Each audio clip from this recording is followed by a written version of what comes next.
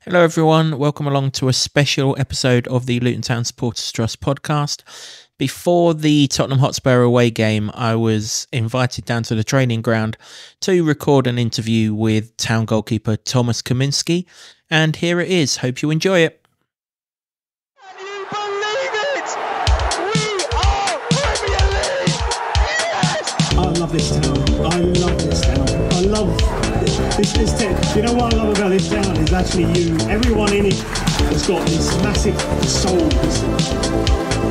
We're Luton people, and that's what we care about.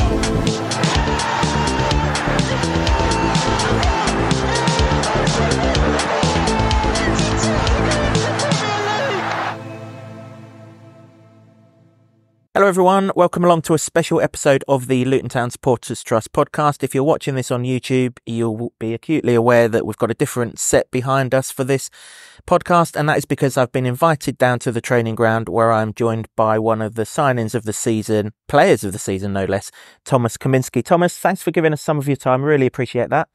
Hope you're well. Yeah, I'm good. Thank you. Thank you for the opportunity to talk to you guys. You're more than welcome. First of all, congratulations are in order. Your first international cap against fellow Luton player Chio in the Ireland game at the weekend. That must be a special feeling. Yeah, it was special. It was a bit unexpected. They just told me to warm up, so I was like, is the goalkeeper struggling with something? But yeah, apparently it was planned before the game already. So yeah, I'm really happy with that. So you'd represented Belgium throughout the youth ages, hadn't you? But this was your first sort of actual cap, but you've been in many camps. So to finally get that that first appearance, was your family there? Nobody was there, but it was actually a fun fact before it, because I was the player with the most selections but no appearances.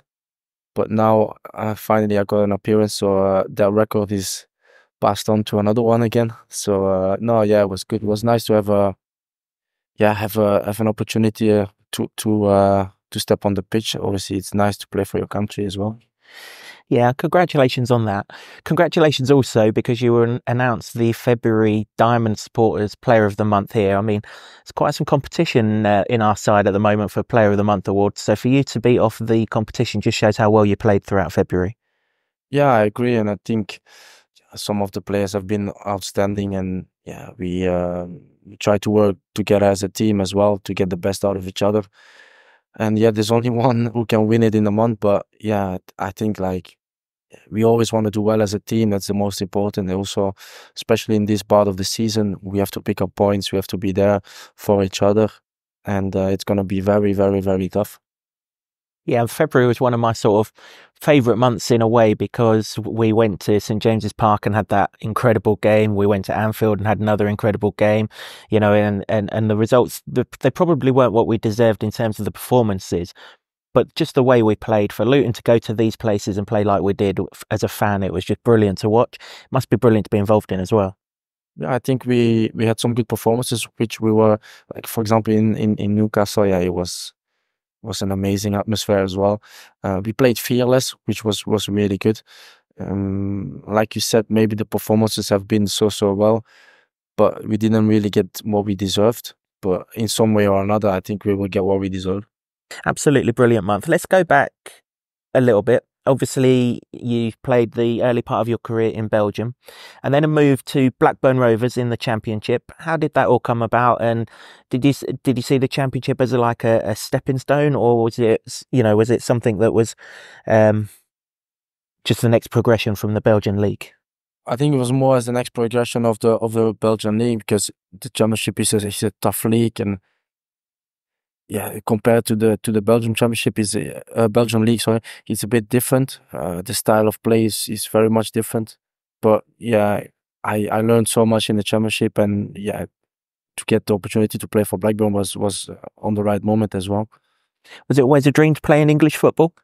Yeah, always, because when I was younger, I came on trial to several English clubs, and yeah, for us as young players, it's always a dream to play in the best league of the world as well. And I think the Championship is one of the hardest leagues in the world as well. And that Blackburn side was a pretty good side. They operated quite high up in the Championship. There were times where you were even right at the very top of the Championship under Thomas, and even last season, cup run to the quarterfinals of the FA Cup. So it was a really sort of progressive team. So it must have been an enjoyable one to be a part of. Yeah, definitely. I think we had some good moments there as well in Blackburn. Unfortunately, we fell short at two occasions, but yeah, it was part of the game.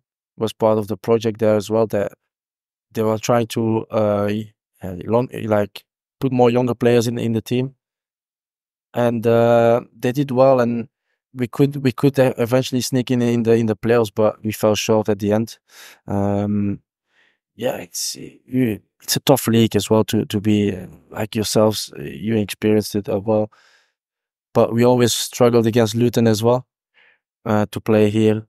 But yeah, it's been a good couple of years there. Yeah, we're kind of glad he did miss out on the playoffs because it made it a little bit easier for us to win them last season. You mentioned that you struggled against Luton. Obviously, you've played against Luton a few times when you was with Blackburn, so you'll have played at Kenilworth Road as an away fan. You obviously, sorry, as an away player. You're obviously now there as a home player. Just how important are the fans? How intimidating are they when you're an away player? Because obviously you're right in front of both goals with the Luton fans behind you. So I guess everyone says it's intimidating. Is it as intimidating as people say? Yeah, I agree with that. It's close to the pitch as well, and it's a good atmosphere. The people are always behind the team.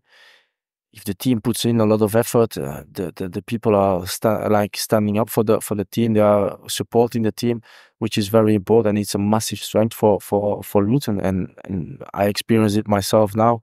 They can give us a boost of confidence, a boost of that we can just make that extra step. And yeah, it's you can feel the atmosphere. You have to be on the pitch to experience it as well.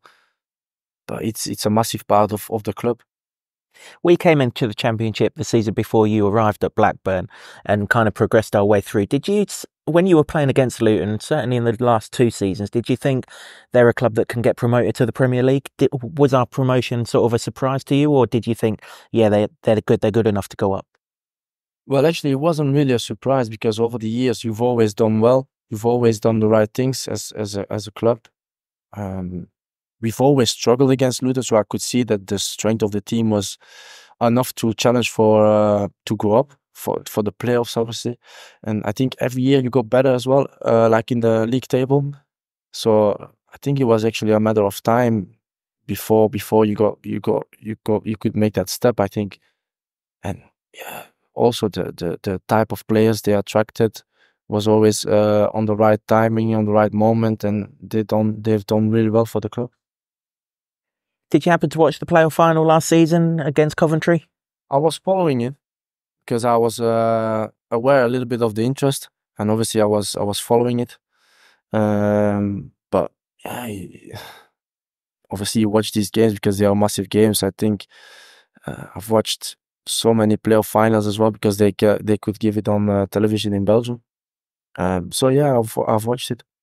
And you'll have seen then sort of 30-odd thousand Luton fans behind that goal. I mean, it was just an incredible afternoon when that final penalty got missed. And it sets us up for, this season in the Premier League. You mentioned there that you was aware of the interest. I think Luton have been interested in you for a while before you signed. Is that right? Well, it was just in case they got promoted that there was an opportunity for me to come to the club. So that's why I was made aware of. And obviously I was supporting Luton. Yeah, absolutely. Yeah. How did it all come about then? Because obviously Rob only joined us halfway through last season. When did he sort of get in contact with you, and when did things really sort of progress towards you actually signing? Well, it took actually a long time. I think it was after the season when I was in the national team that my agent got in touch with the people at Luton, but we didn't find an agreement with Blackburn at that time. It was a bit back and forth, and then it took a long time before I signed. But then actually it went quick in a couple of days. It went really quick, and then I think 1 week and a half before the season started, I signed for Luton. Because I think the first time that Luton fans will have seen you in a Luton shirt will have been in Germany for the pre-season game against Bochum. And immediately there, it stood out that, you know, you're an excellent shot stopper and a real presence in the box, which is everything that Luton fans want in a goalkeeper. What was that experience like out in Germany? It was actually, it was actually good to be involved with the team, as we didn't have a lot of time to prepare. But yeah, for me, it was really important to get into the team as fast as I could, and to adapt to the way we play, to adapt to the other guys. I could feel immediately that it was a good group, a tight group, which was important for me as well to function as a player. I think it's for me. I function better in a group where it's where there are nice guys and we are backing each other, and it was really good for me. Did you overlap with Amari at Blackburn? Was he a teammate of yours? Yeah, Belly was my teammate at Blackburn. I spoke to him a couple of times before I joined, and he said really good things about Luton, and that's what also made me like I want to join the club. Yeah, handy that you had someone that you already knew when you got in to sort of help you settle in, I suppose. So then you become a Premier League player. Was that always a dream? Yeah, I think it's everyone's dream to become a Premier League player, and I'm always thankful and grateful for Luton to give me that opportunity. But yeah, it's a childhood dream. It's the best nick in the world, and to compete at the highest level, it's really nice. When you were in the dressing room at Brighton ahead of the first game of the season, did it feel different? Did it feel bigger? It felt bigger, obviously. The players were a different level. We had to adapt the first couple of games. But yeah, I think if we are doing the right things, I think we can challenge everyone in the division. And obviously come against top teams, where you have to be humble as well and to recognize that they are a better side than us. But within the qualities and the players we have, we can challenge. You was obviously an excellent goalkeeper when you arrived. We knew that from your time at Blackburn playing against us. But do you think that you've improved as the season has gone on? Yeah, definitely. And it's a different way of play for me as well. A different way of a league. The type of play in the league is different as well. And I've improved through the season. We set a couple of targets with the goalkeeping coach, and I'm trying to achieve them every day. Do you share with us what they are? No, it's very personal, but it's like technically in the goal and what I can improve.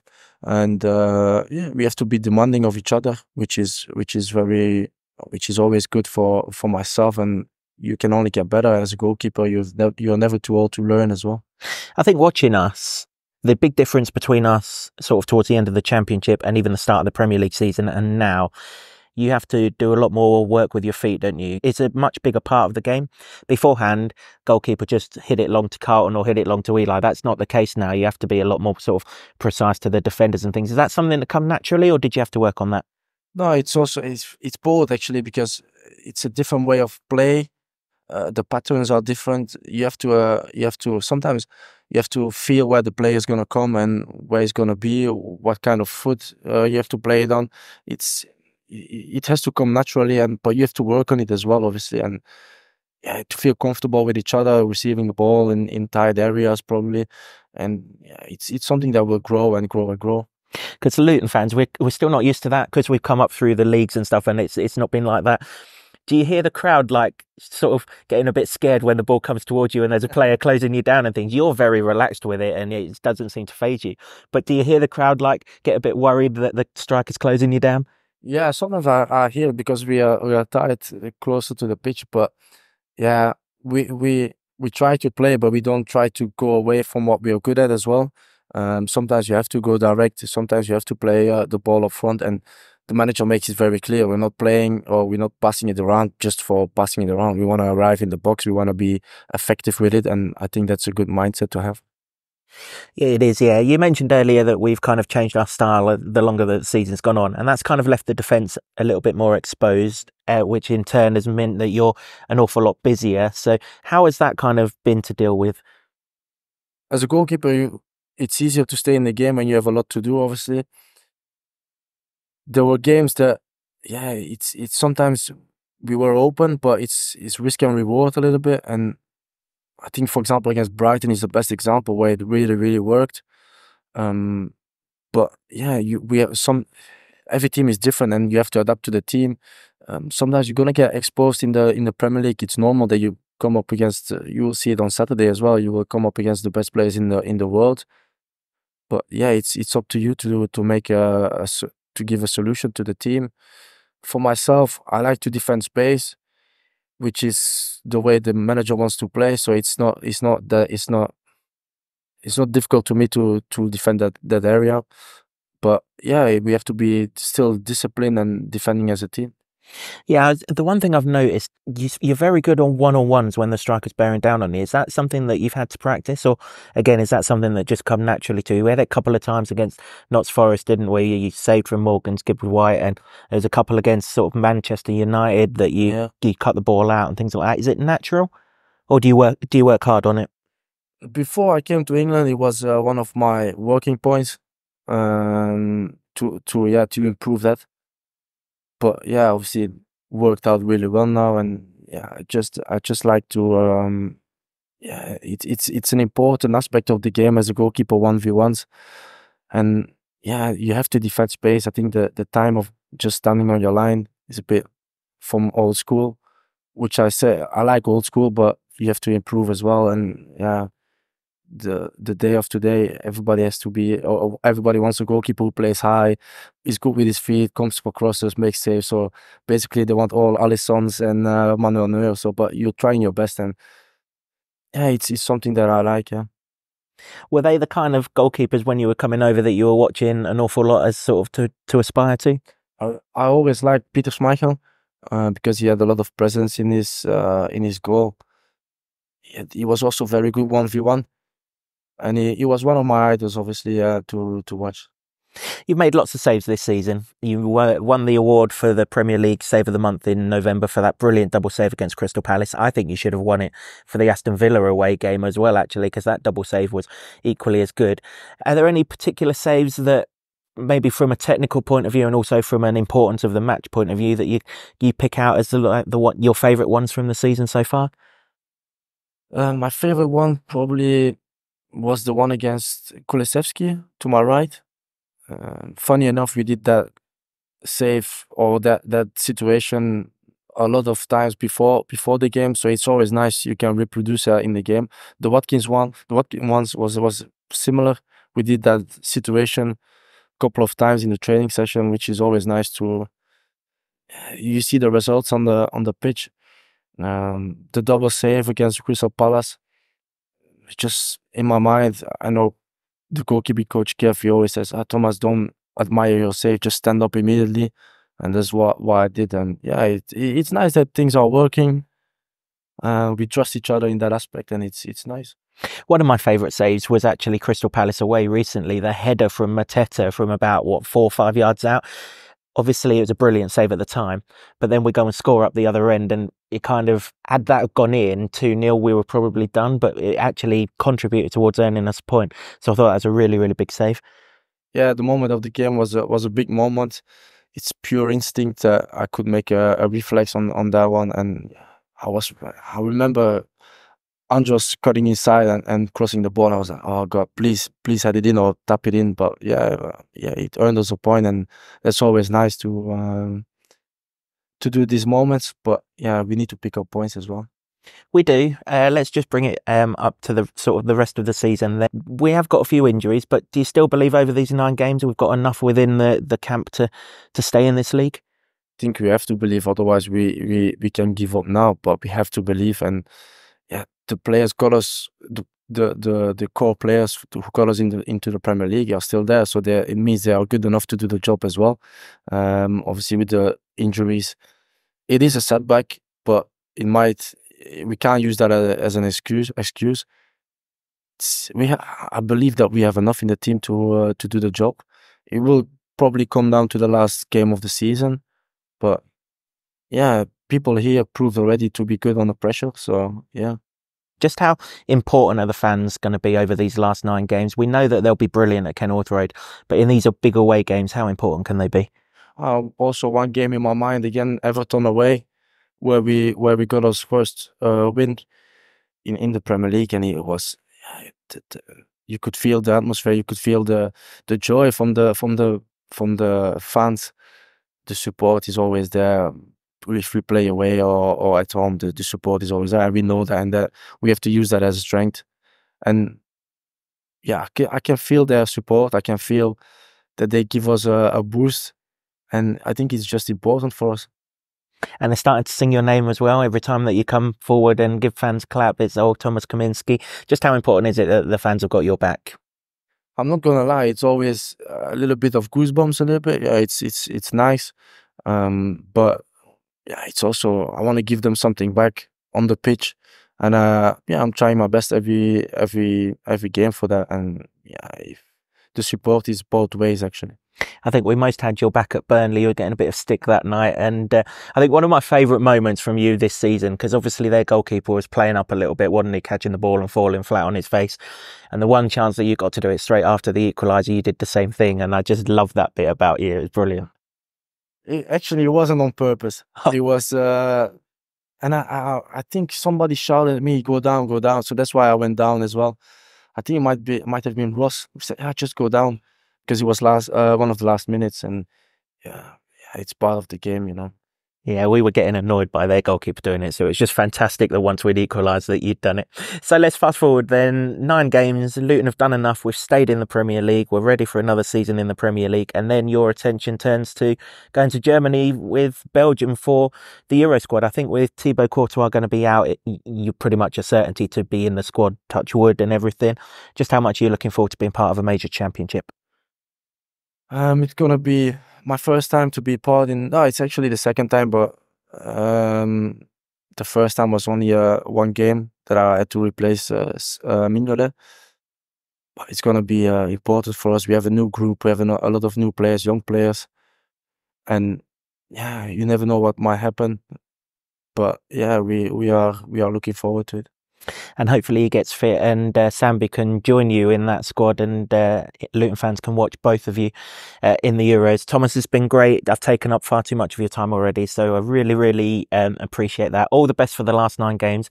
You know we'll be right behind you. We know you'll give absolutely everything that you've got, and all the best for the Euros. I'm really looking forward to watching you in that as well. Thank you very much. Thank you very much. Cheers, mate. Thank you. Believe it! We are Premier League! Yes! I love this town.